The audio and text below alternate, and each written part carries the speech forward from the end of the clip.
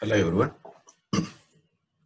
In the previous session, we had seen what are complementary angles and how do we correlate with sine and cos and sine, all those things we had seen. So using those, in this session, we'll try to solve some of the problems. So the first question in this is, evaluate the value of sine 18 divided by cos 72. So in the previous session, we had seen already sine of 90 degrees minus A is equal to cos A. In this, if A is replaced with 72 degrees, then what will happen? Then sine of 90 minus 72 should be equal to cos 72.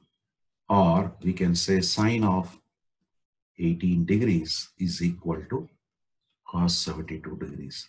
That means this both are same. So that means this will become 1. Or I can straight away say sine of 18 degrees divided by cos 72 degrees. I am dividing both sides by cos 72.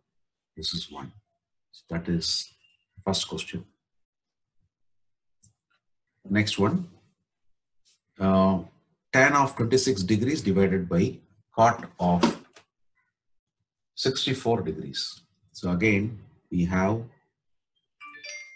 let me write this as solution. Tan of 90 degrees minus A. We had seen already, it is nothing but cot A.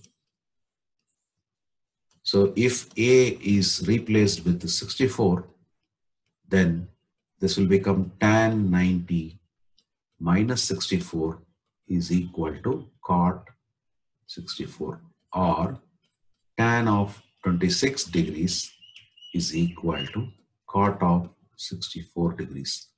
Dividing both sides by cot 64, we will be having tan 26 degrees divided by cot 64 degrees will be equal to 1. So all these problems are just applications of whatever we learned in our previous session. The next one. Cos 48 minus sine 42. Again, we know cos of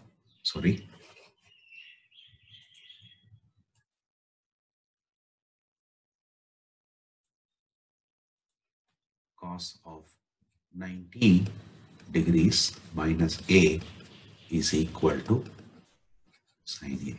So if we substitute, if A is equal to 42 degrees, then cos of 90 degrees minus 42 degrees should be equal to sine 42 degrees, or cos 48 degrees should be equal to sine 42 degrees.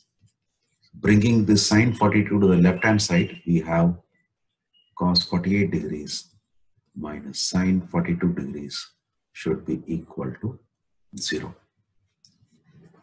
So what we had seen in this session is some simple problems wherein we are using that complementary angle formulae to apply that and solve it.